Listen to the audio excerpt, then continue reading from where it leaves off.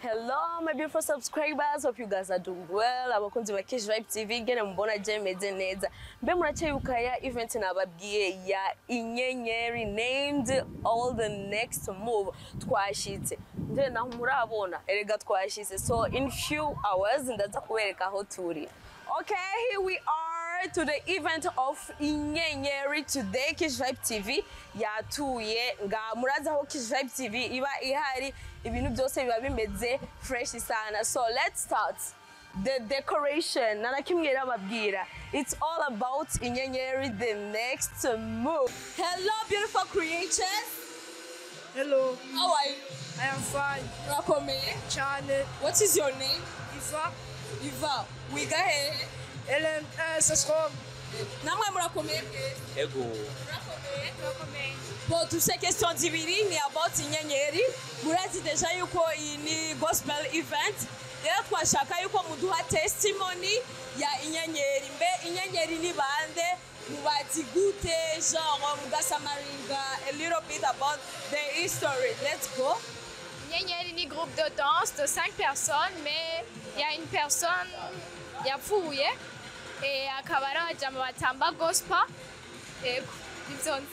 And how do you know? Mubazi gute Inyenyeri? Ni bande?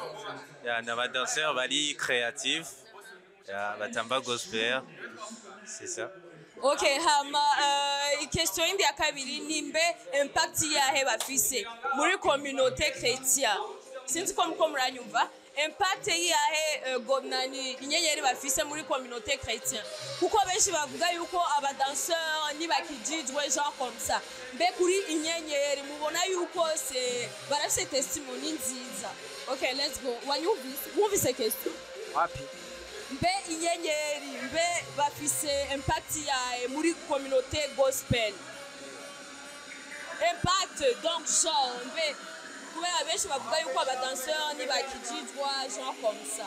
Mbe urabona ko Inyenyeri irafise testimony nziza. Ego. Gute? Kubera Inyenyeri n'abantu mu gute gospel ya bifuje gutamba gospel kuri abarondera iby'Imana yabasabye. Urumva rero ibyo bagize ni byiza cyane turabashimira. Okay, bo akajambo kanyuma mufise wobwira Inyenyeri about the events. Bon, ni byiza kuba bagarije ibintu kuko birafasha deja bagatangana na image nziza. Bon, ego. Ama group yiwanyu yitwa gute?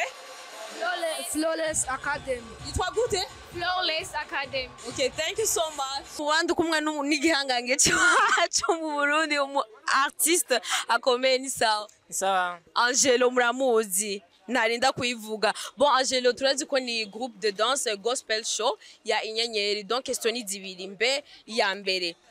Impact yahe Inyenyeri ifise muri communauté chrétienne. Ese impact ikomeye n'abartiste bakiri bato y'abajene b'abadanseri bakomeye cyane batuzaniye ibintu bishasha twari twizeye creativity nyinshi zitandukanye kuko twari tumenyereye tubona just gospel baririmba gusa nitwari bwabone evenement ya gospel y'abatamvyi b'abadanseri mugabo uno munsi vyatubereye ikigwa bon nkuko muza kubibona hari ama creation twari tumenyereye tugenda kuri sho tukabona amabafre gusa n'amafana mugabo twe twabonye hariyo n'ibintu vy'impuzu. Bon, mengo bakora nacuruza n'impuzu ni ryambere mengo ni soko. Kubwanje numva twagiye n'ikintu gishasha kandi twizeye ko abandi bazoza barakora uko. Ama mode encouragement ufise kubabwira. Bibaza yuko bagire courage iyi ni evenement ya mbere nabo kwinjiza abantu benshi barenga miliyaridi ntibace bacika intege ngo barahejeje ahubwo nibagume bazana izindi dushaka kubona ibaye festival itakiswe gusa evenement yitwe gusa festival ikomeye cyane. Yeah. Bo ngene mubona turi kumwe na ka boss for real fresh sana. So ngene mubona turi muri gospel show ya Inyenyeri bateguye. Mbe question ya mbere dufise nimbe Inyenyeri ubazi nk'abandi. Inyenyeri ndabazi yuko ari abajene bafite talent, abajene bazanye impinduka muri game yo gutamba. Inyenyeri ndabazi nk'abajene bafite creativity irenze, ugerageje kurabana show yabo bino bintu nabyo twe tumenyereye amashow mu Burundi. Inyenyeri babaye abambere kuva mu Burundi bwakabereyeho kugira show imeze nk'iyi. Winjiye no kwibaza ko ari concert, ukibaza ko ari ibintu by'amamodo kwambara, urabona? Mugabo ni show, ni performance y'inyenyeri hamwe na gospel muri rusange. Bo turazi ko inyenyeri n'abantu ba gospel ubona gute yuko ngo gute bo impacta abajene bo muri gospel. Bamaze gutangura ku impact abajene benshi cyane kubera yuko abantu bose baje muri iyi show ni kubera bamaze kuronka impact ivuye kuri inyenyeri. So kubganje ndibaza yuko bashiremo ishaka turakeneye kubona Burundi bwose boba impacted na inyenyeri kandi birakunda kubera yuko batanga gukora kino gikorwa bisigura yuko next bazokora ibindi bikorwa bininiya bizotuma buzuza na stade. Why not? Yeah, why not? Yeah. So more than encouragement ufise kuri bo. More than encouragement. Je ndibaza yuko reka ndababwire courage babandanye basenga gose creativity bafise nibahagarika kubera yuko twega abantu twamenye kubera creativity bakituangusha tu mu creation tunabahewa kandi cyo nico ndababwiye Peti ni bangaye ni bane mugituangusha mu creation mugipiga maswata turabave nyuma kabisa. Urakoze cyane fresh sana. Good afternoon Pastor Jeff. Good afternoon Murakoze. How are you? Fine, thank you. How are you? I'm good too. Hello mama. Hello. How are you? I'm good, and you? I'm good too. So Pastor ngena muzi turi muri show gospel ya inyenyeri. Question dufise ni zibiri. Ya mbere mbe mu menye inyenyeri gute? Inyenyeri ni bande? Okay. Inyenyeri ndayizi kuva kera. Ndabona batanguye bakeya baba muri Shekina. Then after bakagira evolving twagize ama dance off wa mbere baraje bakasindwa so baheje ngaho bakatangura nyene kuba creative bakahindura look. So the next time narabonye bambaye ama costume bintu bitesa kavuga hey karabaye, but I appreciate their creativity ngene ba evolving no kushika uyu munsi bagize event. It shows that they are growing as artists. Twatanguye kubahamagara ku ma events atandukanye. Last year bari kuri pamoja kandi baragize performance nziza cyane. So birerekana barafise how do you say a block? A brick.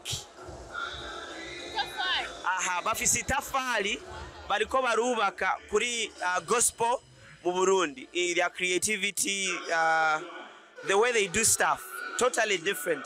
Kandi nibyo tukeneye kwerekana kwe abana cyangwa abajene barashoboragirisha creativity yabo kuhimbaza Imana. So I am very happy for them. Byo gituma naje kare kubasigikira no kubaha my blessings. They can reach their generation. Kubera bariko baravuga ikirimi cha generation yabo. Ariho generation batashoka kwatahura, but their generation understands them. Yes. So Pastor, many people says that gospel dancers they cannot impact the gospel community. So how you think that Inyenyeri could impact? Okay, let me tell you one thing. How many people are usually in a dance groups? Like 10 people, right? Okay, look at it in a leadership position. Hariho umuntu arashokuzera abantu 10 the entire year bakaguma bari kumwe. That shows that's high level of creativity, leadership skills. Kubana n'abantu 10 kirenge imyaka 2 muri abagenzi murakorana. In fact tufise bishi byo kubigira kababana. Kugira abantu 10 okabazera mukagira creativity, mukagira ma repetition, mukabana, mukakundana. That is what really Christianity and leadership is all about. We have a lot to learn from these guys. What I want about I'm a dance groups menshi cyane. Je wenda habona ndaita fellowship. Kubera barakundana, baragwana, bakaresolvinga issues zewabo kandi bakakorana. Nibangehe amashiraho marakorana imyaka 10. Nibakeya cyane. So those guys have exceptional leadership skills. Kandi amagirizi bategeza kubashigikira. Kubera aho niho shobwirira discipleship. Barahura every week bakagira ma repetition. Barahura bagiye ku ma events, baratemberana muhiri wabo, barazinanya ma family wabo. So if you're really smart, you'd capitalize on those people. That is a fellowship. That is a true fellowship. Ego. Urabona Inyenyeri when they lost their friend. Urabona urukundo bari bafitanye. Ni bantu bangaye bafise urukundo mashira hamwe iwabo. Cyangwa mu iglesia iwabo. So it's very key for us to be able to support guys like this. Yes, barashobora kutakara bakagira ibintu biciro, but kubera bari muri group, barashobora kwicara nabo ukababwira ukabahanura. Yes. Much Pastor. Thank you. Sawa. Urakomeye? Uri bon. Witwa nde? Itanati. Nawe? 𝒓𝒊𝒈𝒉𝒕. Okay, so murazi ko turi muri gospel event ya Inyenyeri. Question zibiri dufise question zibiri. Iya mbere uzi gute Inyenyeri? Inyenyeri ni bande en bref. Ni groupe tuzi itamba imeze bizarre nyine ukunda kwambara ibintu bizarre. Nawe? Inyenyeri umva ni definition ya creation. Umva nibo n'ubu nitose kuraba cyo kuzana turabikina gishasha gusa. Nje tuzi kuri. Okay, so impact yahe bafise muri communauté gospel. Urazi ko benshi bavuga ngo abadansere ngo na kimwe bakora Jean ni bashobora gukijita. Rero tugomba tumenya en bref ni bande. Mbe bafise impact nziza muri communauté gospel. Urumva Inyenyeri ni nka example yandi ma groupe yaje. Umva kuba yashatse kwerekana dance ibishiye muri gospel. Umva bizotanga karorero no mandi ma groupe. Kandi biraboneka barakurikirwa singombwa ngo bambaye pockets bagira iki gusa turabubahe tububahira ico nyene. Nawe? Ese nabazi ko gusa barakreya cyane. Kandi abantu bakundana cyane. Urakoze. Nababwiye you must come and create your own style, uniqueness. Nijo. Yeah. Ni sawa. Jewe ni sawa ndateza sana nitwa Freeman ndajya gose. Manyene nambaye bizarre ho muracurite tu vois. Yeah. Ivyo nyene dushaka kubona. Yo ni ibinyene urabona haje navuse man. Navuse. So dufise question turazi kuraba uri umugenzi wa Inyenyeri. So dukeneye kumenya Inyenyeri ni bande en bref testimony yabo. Okay, Inyenyeri ni umugwi w'abantu batanu. Harimo Wesley, Molly, Gabi Osiel, Destin, Urlich. So n'abantu bari different, bari creatif, bazi kwambara, biyumvira gose, bakora gose, ibintu byinshi. Inyenyeri no identifier nk'intu n'abantu bari creatif kandi batamba gospel. C'est ça, ouais. Rero mbe impact yabo ni gute muri communauté nani chrétien. Kuko benshi bavuga yuko abadansezi ni bakijijwe ibintu mwe nje onye. Rero Inyenyeri yo ko impacta gute muri communauté chrétien. So Inyenyeri zihari kugira zihindure ivyumviro by'abantu kugira abantu biyumvira nabi biyumvira ngo umudanseur n'umuntu agendera mu nzira mbi muki ariko Inyenyeri ziko zirazana kugira zihindure niyo mpamvu no event bayite Dex Move ni kugira ihindure impact z'abantu ivyumviro by'abantu ibintu byose niyo gozi y'inoze yi evenement yabaye kuba different kuba creative umudanseur ashobora kwirihira inzu umudanseur ashobora ahantu hose agenda bamuvuga so Inyenyeri bivuga nko muri communauté Inyenyeri muri communauté n'abantu bazana amahoro bazana umunezero bazana ubumwe ku bantu bose so nuko nasigura Inyenyeri sinovugisha amajambo c'est ça. Merci beaucoup. Merci nawe murakoze. Merci. Okay. Urakomeye? Uri bon. Witwa nde? Itanati. Nawe? 𝒓𝒊𝒈𝒕. Okay, so murazi ko turi muri gospel event ya Inyenyeri. Question zibiri dufise question zibiri. Iya mbere uzi gute Inyenyeri? Inyenyeri ni bande en bref. Ni groupe tuzi itamba imeze bizarre nyine ukunda kwambara ibintu bizarre. Nawe? Inyenyeri umva ni definition ya creation. Umva nibo n'ubu nitose kuraba cyo kuzana turabikina gishasha gusa. Nje tuzi kuri. Okay, so impact yahe bafise muri communauté gospel. Urazi ko benshi bavuga ngo abadansere ngo na kimwe bakora Jean ni bashobora gukijita. Rero tugomba tumenya en bref ni bande. Mbe bafise impact nziza muri communauté gospel. Urumva Inyenyeri ni nka example yandi ma groupe yaje. Umva kuba yashatse kwerekana dance ibishiye muri gospel. Umva bizotanga karorero no mandi ma groupe. Kandi biraboneka barakurikirwa singombwa ngo bambaye pockets bagira iki gusa turabubahe tububahira ico nyene. Nawe? Ese nabazi ko gusa barakreya cyane. Kandi abantu bakundana cyane. Urakoze. Hello. Ni sawa? Ndabakanze. Ni sawa? Sawa. Murakomeye? Bon, ndafise question ndababaza. Bon, murazi yuko turi muri gospel show ya Inyenyeri. Question ya mbere ni mbe Inyenyeri ni bande mubazi comment genre bref yabo. Ninde yo kwishura?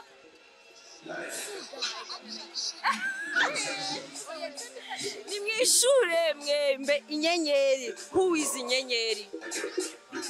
Kari abantu bane batamba.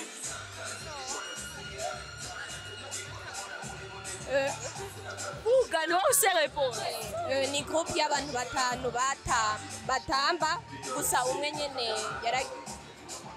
yarashengeye mugabo basigaye ari bane. Bon, ingene déjà Inyenyeri ni dancers ba gospel. Bama bavuga yuko aba dancers ni bakijijwe genre comme ça. Rero mubona ko Inyenyeri impacta gute muri communauté chrétienne. Ingene be impacta. Abajene biyanteresa kuri gospel. Nawe? Sinovise neza kesi. Bon, Inyenyeri be impacta gute muri communauté chrétienne. Be impacta gute? Sinzi ngene bivuga mugabo genre baragira impact ku bajene bashobora genre kwa badanse novuga ngo tadafise le sentiment wo gusenga mugabo babonye ingene batamba indirimbo z'Imana bigatuma nyene muri bo bumva bashaka kugerageza nabone bakaza.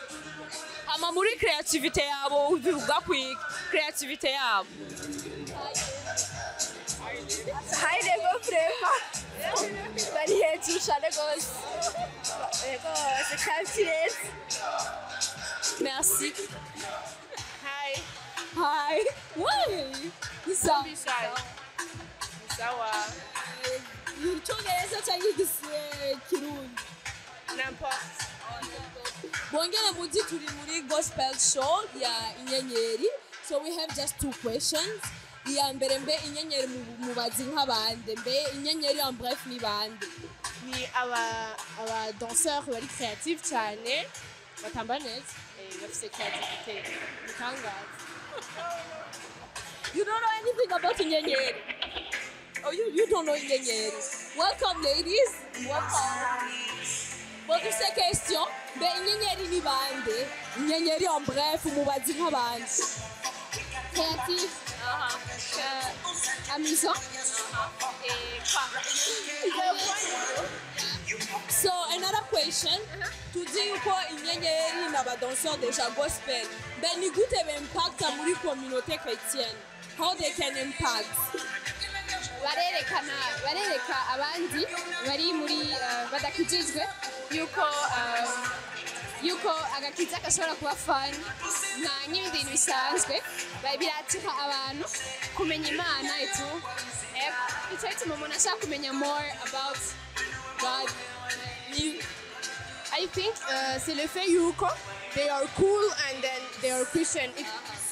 Ivyo byerekana yuko like kuba umukristian does not mean kutaba cool. Thank you so much.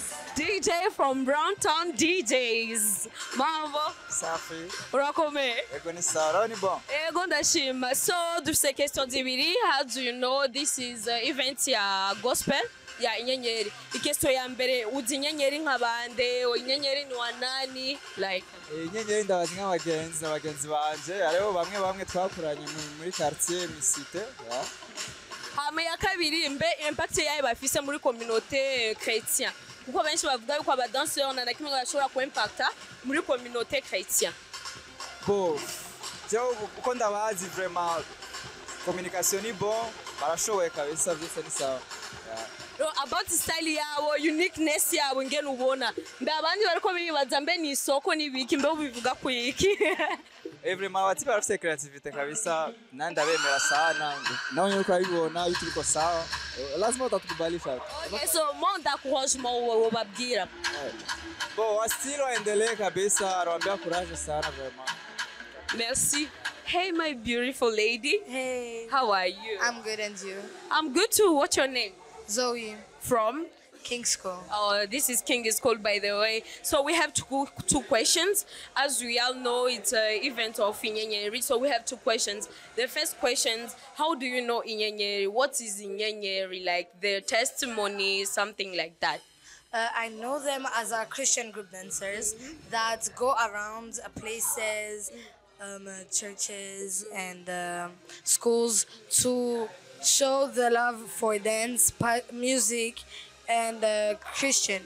Yeah, that's how I know that. Okay, so how do you think that they can impact gospel or Christian community? Because most of people say that dancers cannot be Christians, you know, some stuff like that. So how can you think that Inyenyeri can impact the gospel community? Okay, so not everything is about non-Christian stuff. Some people are Christian, some people are not. So Christian, they are. You see, people like Amapiano, but they are Christian Amapianos, and we all like Christian Amapianos. Christian, it's not boring. It's just it depends which musics they are, and really being Christian is fun. Honestly, yes. Fun. Yes. And you Christian? Yeah, I'm Christian. Give 5, girl. Thank you so much. You're welcome. You can do interview. Yeah. Okay. So how are you? Fine. What's your name? Lion. From? Belgium school. Oh, Belgium school. So do you know Inyenyeri group dancers? I know them from King's School. From King's School. Some of them start here. Yes. So how do you think that they can impact are you Christian, by the way? Yes. So how do you think that Inyenyeri can impact a gospel community? Because they love Christian, they dance for Christian. Amapiano is not only for Christian also. There is not only for dance and fun. It's also for Christian, and they can dance Christian. That's all. Okay, say a little bit something about them. How do you know them, or a little phrase to encourage them, something like that. I know them because they dance.